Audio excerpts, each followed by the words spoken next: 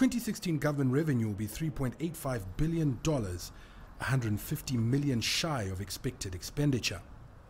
Bridging the deficit will sink the nation into further debt.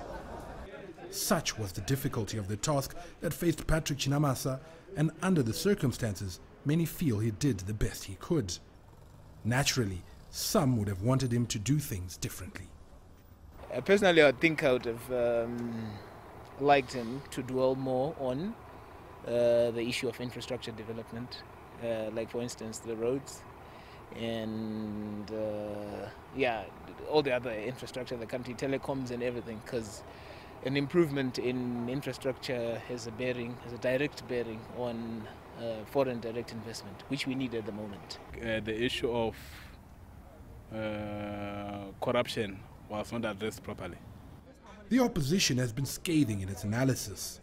There's also a deliberate skirting of issues on corruption, skirting of issues on governance, skirting of issues on fundamental issues around policy consistency. There's just lip service to issues that are affecting the people of Zimbabwe.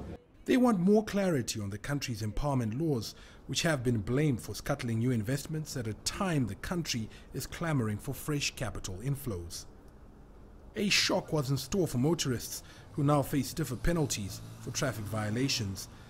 A ticket for running a red traffic light is up from $20 to $100, a development that could have an inadvertent impact on the economy.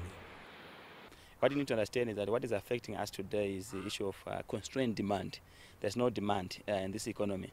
So the more we take money from the people, it will create a challenge for people to have their expenditure being cut by enforcement agents. The deflationary environment is set to persist, with inflation projected at -1.2% next year. But progressive measures to revitalize the agro sector have been hailed. Cotton farmers will get free inputs for the next 3 years to resuscitate the sector, while permits, which can be used as collateral, will be issued to new black farmers. Previously, banks have been reluctant to fund agriculture in the absence of security.